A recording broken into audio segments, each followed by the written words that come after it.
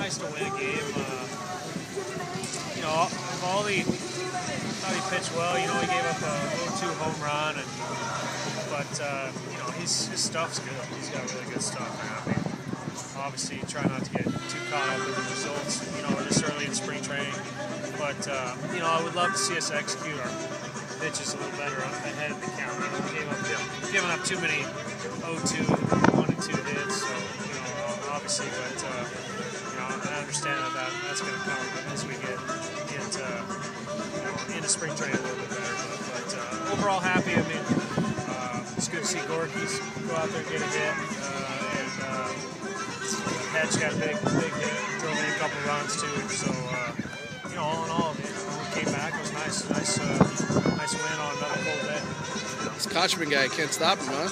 And you know what? He's had some great at bats, and you know, I've really been impressed with his patience at the plate, and you know, for a guy who missed a little bit of time, he's come on strong. And like I said, we got a nice little battle going on over there at first base, which is, you know, really what we were trying to do. But you know, he's done a nice job over there.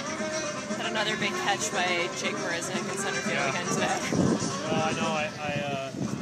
I've gotten to see him over the last 2 years, and you know, I got used to those catches, so I knew he was going to catch that ball. But hey, he's done a nice job coming in here, and knowing what he's doing, and he definitely made a statement with his play.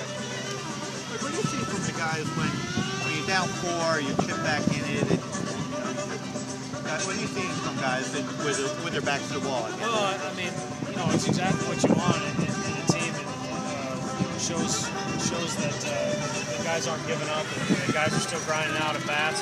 You know, it doesn't matter if guys have been sitting on the bench for 6 innings. They're going in there, they're taking advantage of their opportunities, doing whatever they can do to get on base.